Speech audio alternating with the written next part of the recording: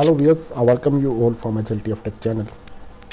In these videos we are going to see the images, working with images. In last video we saw how we can add the logo or indication to that type of logos. Then we saw how we can upload the images here and now we will see how we can add an image in a form as a web resource. Okay, so for adding image as a web resource, it's quite easy. You have to go into customize the system. In customize the system, if I go into entities and if I go into that particular entity on which we are going to add, that is the contact entity. In contact entity, if I go into forms, these are different types of forms, and this is a contact form.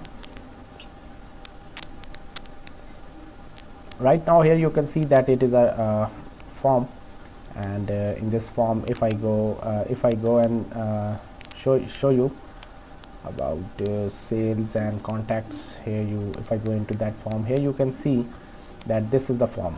Okay, this is the same form that we are talking about. Now here I'm going to add one thing as a web resource. So here I'm going into insert web resource.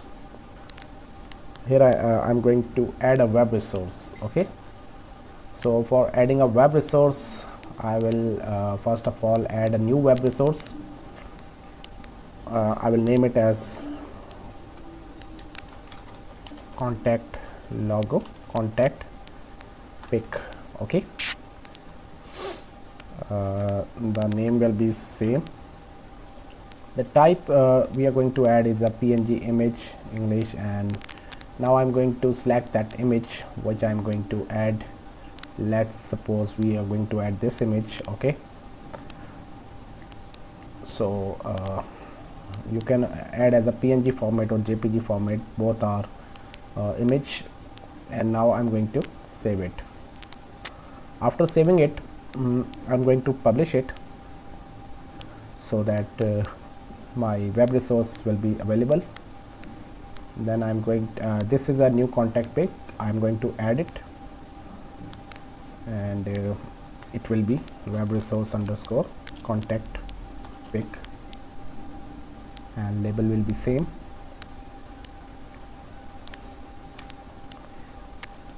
Image not available, in case the alternative text is that.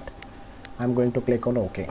Okay, so this is a web resource that I have just created, and if I go into the formatting, it is a one column. Okay, number of rows it may occupy, I'm going to keep it 8. Vertical alignment, horizontal alignment, and use available log original image size, or you can specify the custom width or height as well. After that I'm going to save it, and after saving it I'm going to publish it. Now once it is published, I'm going to refresh that page, and once the page is refreshed, here you can see that now the contact image is now available in the form of web resource. Okay, now if I go and move it to top position, that is here, and then I'm going to save it. You can change the position, and I'm going to publish it. So after publishing, if I now again refresh the page, here you will notice that now the image position is on the top. So in this way you can add images to your forms in any entity, and they may be used as a web resource. I thank you all for watching this video.